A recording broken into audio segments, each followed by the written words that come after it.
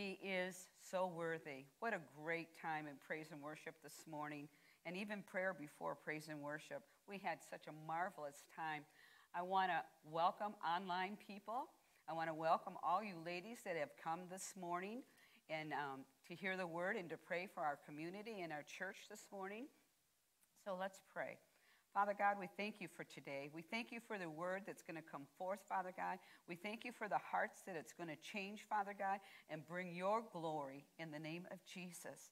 Well, I'm Vicky Parry, one of the deacons here, and I'm sitting in for Pastor Cecilia. She is on vacation. Yes, she is. Yes, she is on vacation, and she's going to have a restful time with her husband and her family. Well, the last time when I was here, I stood here, and it was probably about 3 or 4 weeks ago, and I spoke on grace. And I can't get away from the grace, especially with the risen Lord on Easter yesterday, or the day before, rather. I spoke on, that grace just has stuck in my heart. But it says, how grace is a free, unmerited favor of God, as manifested in salvation of sinners and bestowing of the blessings of God upon us. Because it's just not for salvation. Grace is how we live. Grace is who we are and what he is in us. So how do we explain grace? Now the Greek, unmerited favor, grace is an act of giving someone a blessing or favor that did not deserve it. Did we deserve what we got from Jesus when he went to the cross? No. He went in our place, and he stood in our place and took everything that we should have had and did for our body. He took it upon his. Why did he do that? Because he loved us so much. He loved us and wanted to commune and have relationship with us once again. It also is to provide with something freely or naturally given. He gave it freely. There was no strings attached to our salvation of that grace. He gave it without any hesitation. We didn't have to earn it, and we didn't deserve it. Why did Jesus give us grace? I went to Genesis chapter 2 of Adam and Eve when he started. I'm going to just read a little bit of the blurb here of verses 7 and 8. The Lord God planted a garden eastward in Eden, and there he put the man whom he had formed. And out of the ground the Lord God made every tree grow that is pleasant to the sight and good for food. The tree of life was also in the midst of the garden, and the tree of knowledge of good and evil. Now I'm going to skip to verse 15 because this is where I'm going with this. Then the Lord God took the man and put him in the garden, because he has already made the man, and he put him in the garden of Eden to tend it and to keep it. He put him there to tend it and to keep it. So that means there was work that Adam had to do in that garden, and to keep it up to the standards that God wanted him to keep it up. Because in my mind, when I've read it years ago, is, oh, the garden is perfect, which it was, but there were still things for him to do. Of every tree of the garden you may eat, you may freely eat, but of the tree of knowledge of good and evil you shall not eat.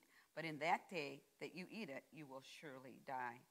And that's a story we really know. When he made Eve, they did.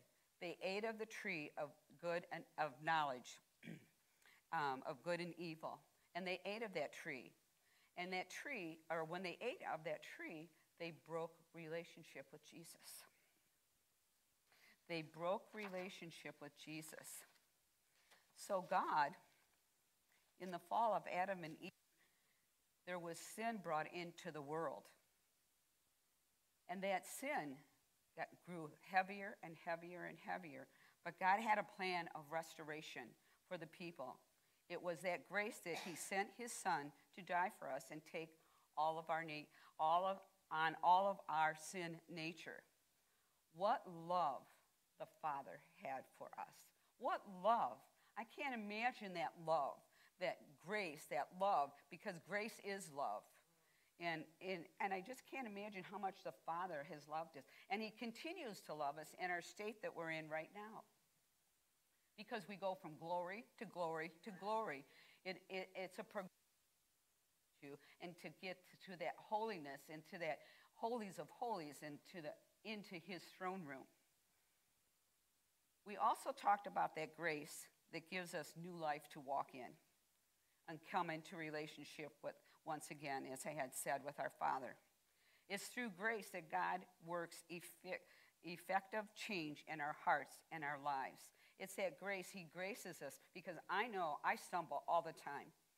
You know, I said, okay, Lord, I missed it today. I missed it yesterday. I missed it the day before. But it's by grace now that I can come back to him and say, I missed it. Forgive me, Lord. And let's go on. And what do you have for me today? Because I want to walk in your glory. I want to walk in your holiness more and more than we do.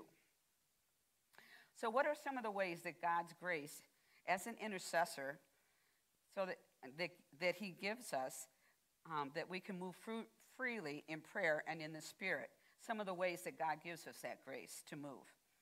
One, by grace we can come before him in his throne room and sit and talk with him no matter what's on our minds. Jeremiah 33, verse 1 and 3, he tells us that he has a plan. Moreover, the word of the Lord came to Jeremiah a second time while he was still shut up in the courts of the prison, saying, Thus says the Lord who made it, the Lord who formed it, it established it. The Lord is his name. Call to me, and I will answer you and show you great and mighty things that you do not know.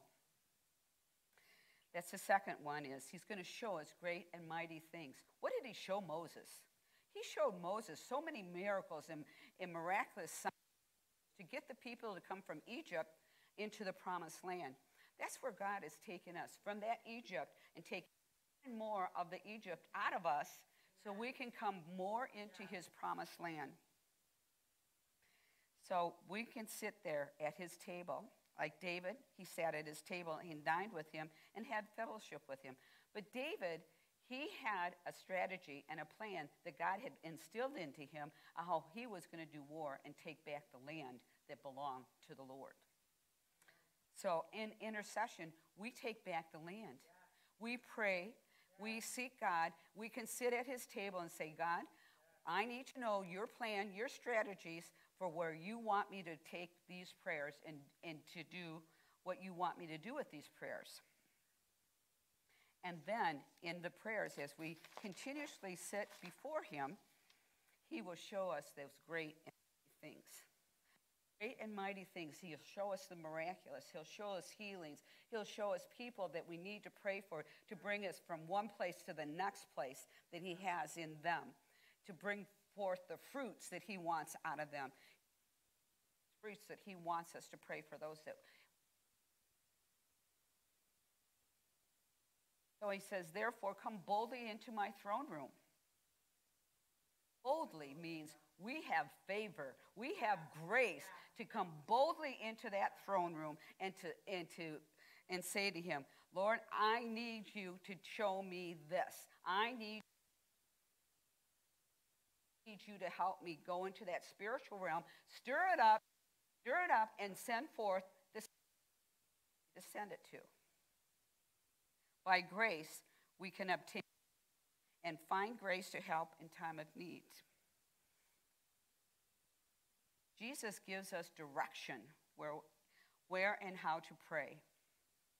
Not only direction, I've had him give me provision for the people that I've been praying for. They have had a want or a need or whatever they have needed. He has given it to me to give it to them. And we need to be obedient to hear what the voices of the Lord is saying to us so we know what to give. And it may be the last nickel you have in your pocket, but God says, give it, and I will give it back to you 100-fold. Yes, yes. God heard the cry of the Israelites in the wilderness. He commanded Moses to go. As intercessors, we just don't sit in our seats and bedrooms, and sometimes that's exactly, or in our dens or whatever, to pray. He's told us to go. As we go to the movies, as we go to the grocery store, as we go here, we're to open our mouth and proclaim the voice of the Lord. Yes. And this is what I wanted to bring out about Moses. Moses said, I'm not worthy. I'm not worthy to take those people from here to here. But God made us worthy by the blood of the Lamb. By the blood of the Lamb, we are worthy to take and do as he's exploited us and put into us to do and come forth. And so, but Moses had the promises of God also.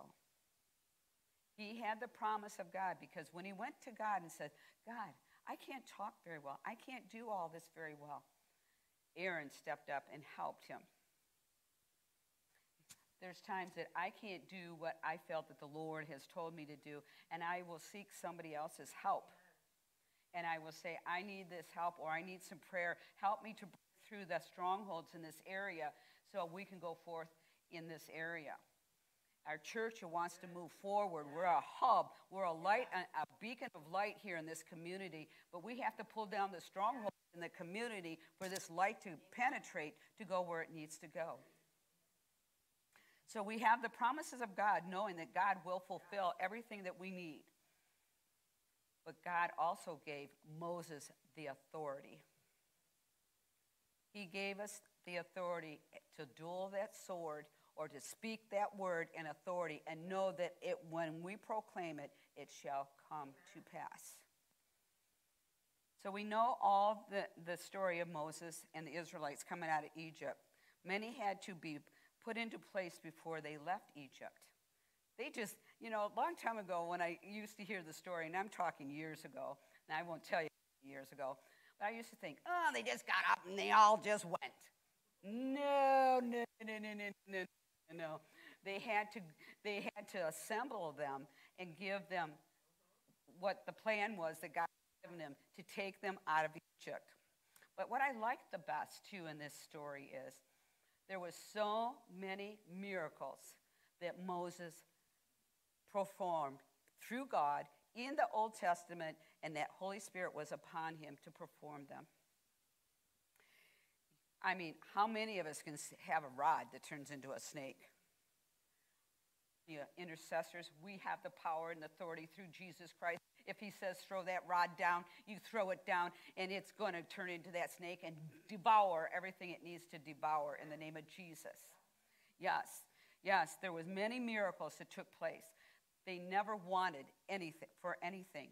The Israelites, when they came out of Egypt, after all of the plagues that were done and the plagues that they had and went through, they still had more to go through in the wilderness.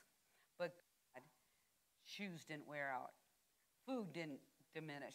There was hundreds and hundreds and hundreds of people that Moses had to take care of.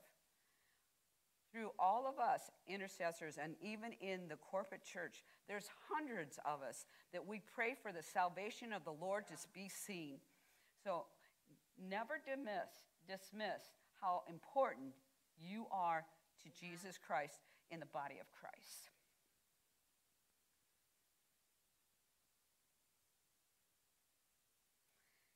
I want to kind of say this too, that the Lord had given to me. He says, no different are the people today than the people of Egypt, of the wilderness.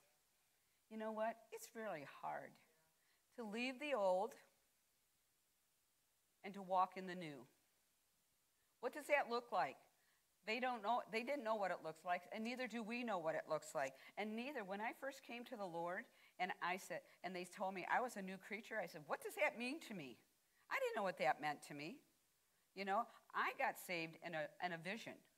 So born again to me didn't mean anything. All I know is I had Jesus, and nobody was going to take Jesus away from this little Lutheran girl. Nobody was going to take Jesus away from me. But I had some ladies in my life. Once I jumped into the gospel church, I had some lovely ladies in my life that told me, Vicky, you stay here where it's safe. It's not safe here anymore, because the enemy was just running all over me here. She said, you have to start moving forward in the things of God and the word and getting the word down into your heart and spending time before the Lord and knowing that this is where the Lord was taking you. Because I was a single mom with three young men, really, teenagers in my household when I got saved. And it was hard. It was very hard.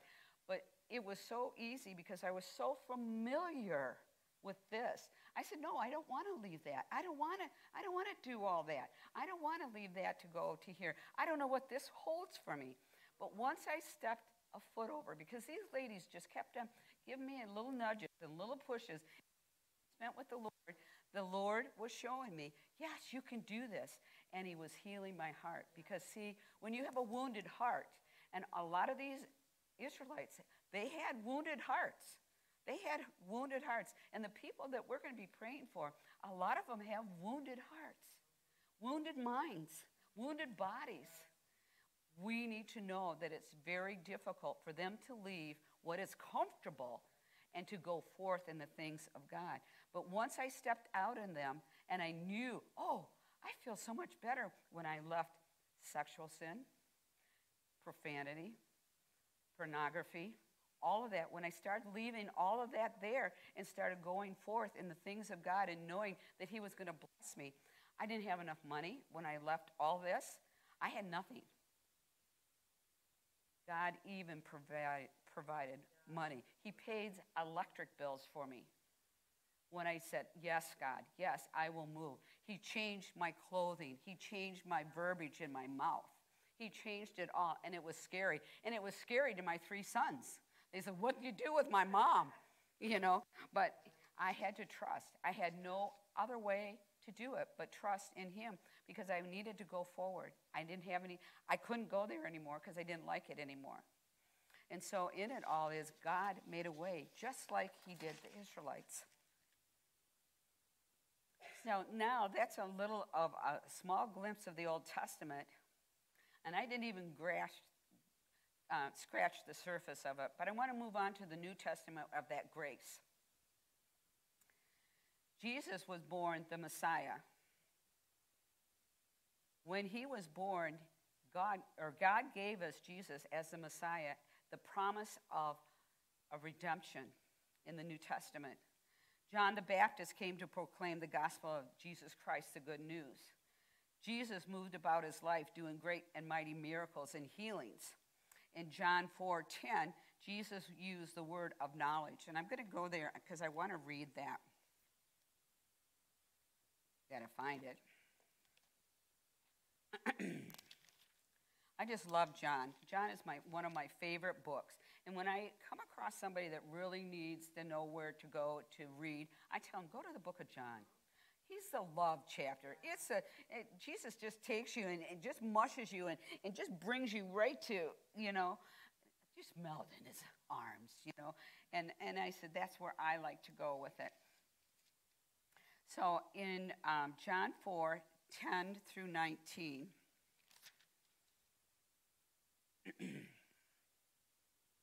Jesus answers and says to her, now he's talking to the woman at the well, the Samaritan woman. And you know that the Samaritan women or men didn't have anything to do with the Jews. Jesus answers and said to her, if you knew the gift of God and who it is who says to you, give me a drink, you had asked him and he would have given you living water. I thought, oh my goodness, here he is once again in the New Testament, because now he's grown up. He's not a baby anymore. He's not in that manger anymore. He is a man doing the miracles that God has sent him to do to show them the pathway back to the Father, back to the Garden of Eden, where he can have fellowship once again with us. And the woman said to him, sir, you have nothing to draw with, and the well is deep. Where do you get this living water? Are you greater than our father, Jacob, who gave us the well and drank from it himself, as well as his sons and his livestock? Jesus answered her and said to her, whoever drinks of the water will thirst again, but whoever drinks of the water that I will give him will never thirst. But the water I shall give him will become in him a fountain of water, springing up to everlasting life. Do you hear that, ladies? And online, a water that you'll never thirst again. That is one of the miracles here that I wanted to use, that Jesus also knew she had 5 husbands. So he worked in a word of knowledge. So hold on to some of these things. John the Baptist, he gave the gospel. Jesus was born the Messiah, and Jesus moved about his life with doing great and mighty things. Then we come to a place where Jesus heals the dead.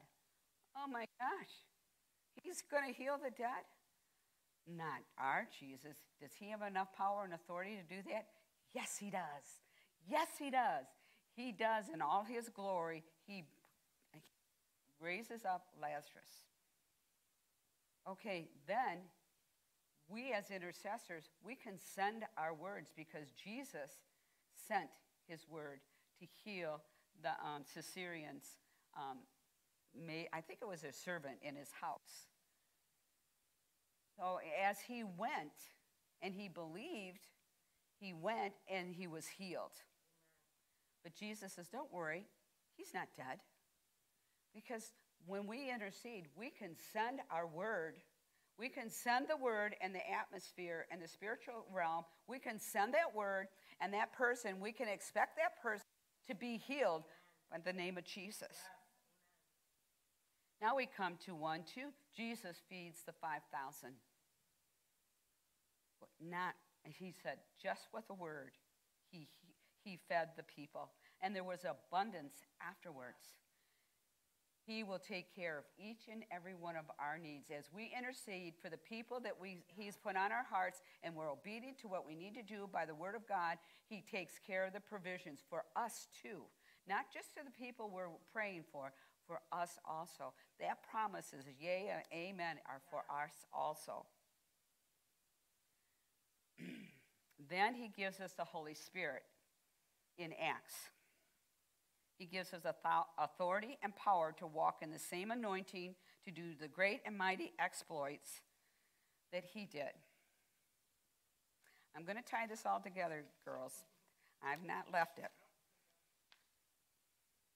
This is where I'm going to go with this. Cecilia talked about the legacy that we left, that we leave as we, our families will see once we're gone, or even before we're gone, they'll see part of our legacy.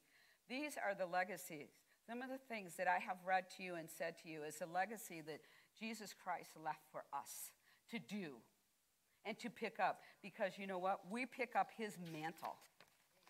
Our children, our great-grandchildren, our children beyond that are going to pick up our mantles and have the fruit of our prayers that they will go forth and do the exploits that we have already done and will do and have already done.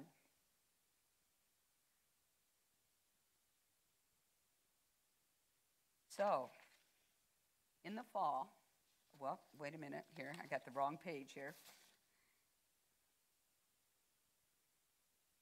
An example. All these signs and wonders, miracles and healings that Jesus did, we shall see and do as intercessors, as I just said. We stand in the gap and are obedient to what the Holy Spirit says to do in each situation, and he puts it across our pathway. Jesus will grace us in every situation that we come about. What a legacy that Jesus leaves us. Who is this King of glory? Oh, precious Jesus, King of glory. We say, have your way, O King of glory. So let's get ready for communion.